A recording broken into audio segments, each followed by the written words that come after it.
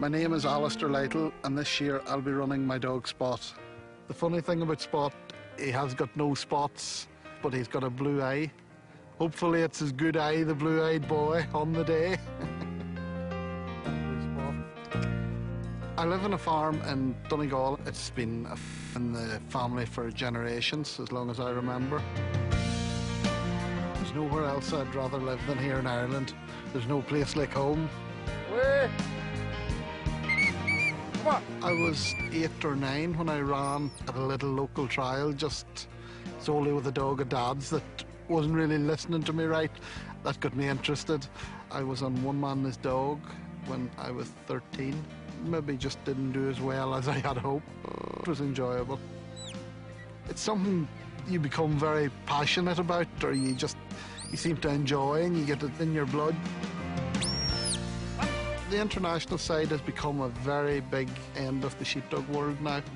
It has given me so much travel, parts of the world I'd never been in, like Norway, Sweden, America. This year I've been invited to judge their national finals, which is a very big honour to be asked to do something like that. It would be a great honour to represent Ireland on the competition, but to win it would be excellent.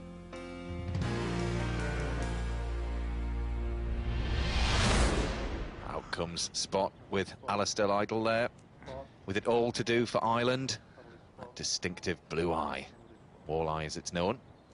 And off he goes, nice and wide, and the sheep are a little bit over to the left-hand side, which shouldn't be too much of a problem, but it's not ideal. No, they do go. The dog loses sight of them just at that point now as he's coming around. Now they're back into view, but he's taken a very good line round and stopped nicely behind the sheep.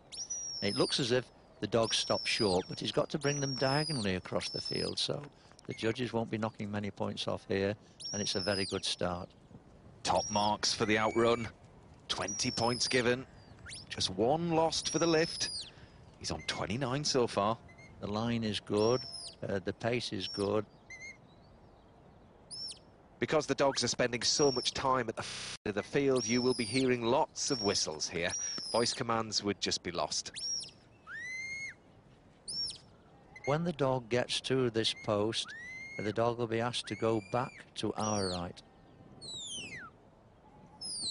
He's looking back, there's a wood, he's going to need to go on the right-hand side of the wood, and he's casting out well. 16 points out of 20 for the fetch. Oh, this is a good turn back. There's Malcolm just standing there. He was holding those sheep in position for Spot. He's known as head of sheep on One Man and His Dog. And just 1 point lost for his second outrun. 9 for the lift. This is incredible. But very, very shortly, the sheep and the dog are going to go out of sight of Allistair as they go behind the wood.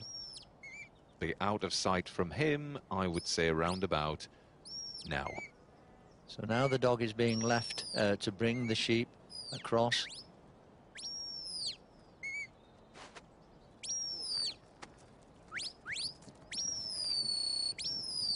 Now they've just come into view around the wood, and he now has to bring them through the original fetch gates again. They're coming down at some speed towards these other sheep. He covered well with the dog, and they're lining up for the fetch gates, and they're all safely through. So this is shaping up to be a good trial. It really is. Okay, so they all join together, and then they'll travel up towards Allistair, up and round the post before they go off on their cross drive.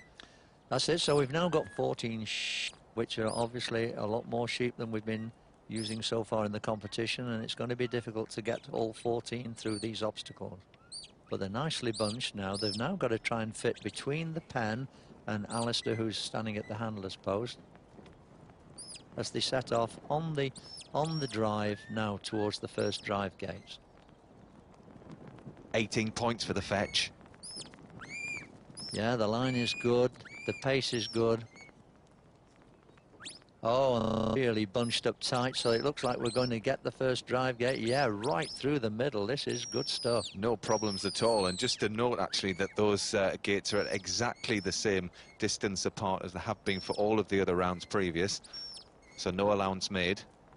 And he's certainly getting them across there at a fair old jog trot. but the bang on line, it's looking very, very good at the moment. Maybe just coming a little bit uphill, but it's good. Already Spot's positioned on the top side, and round he goes, takes that come-by command, but may have been a little early. Ooh. A little bit, but I think he'll cover and then get them round. They're still nicely bunched, so that's looking good for him. Perfect. Yes, that was good, all through, all safely through, and on the way now to the shedding ring. Come on up. Stand. Now, from wanting them all in a tight bunch, he wants them to string out so that he can pick one of these collared ewes out and take it away from the other. 24 scored for the drive. Well, that's a good score. It's a good score. I'd certainly be happy with that, and it was a good drive. But here we are in this shedding ring where we've got to single one of these red collared sheep away, and there's the walleye showing on Spot as he's looking. It doesn't affect the dog, and here we go. It's coming on for the single. And they're all out.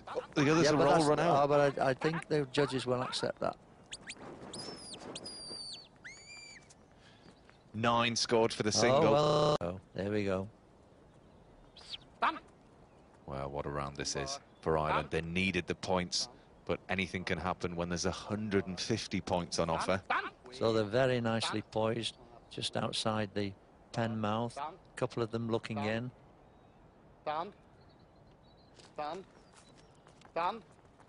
And there we are. In they go, the completed course. And listen to the crowd. Job done. 10 points for the pen. Let's total up all of the points awarded for that round. 134. Let's go pen side and have a word with Allistair. Very happy with that. Yeah, it was a good opening score, so it leaves everybody else under a little more pressure now. A stunning round from Allistair, and he and Spot have well and truly put Ireland back in the game, which means that Gwyn Jones from Wales really has his work cut out.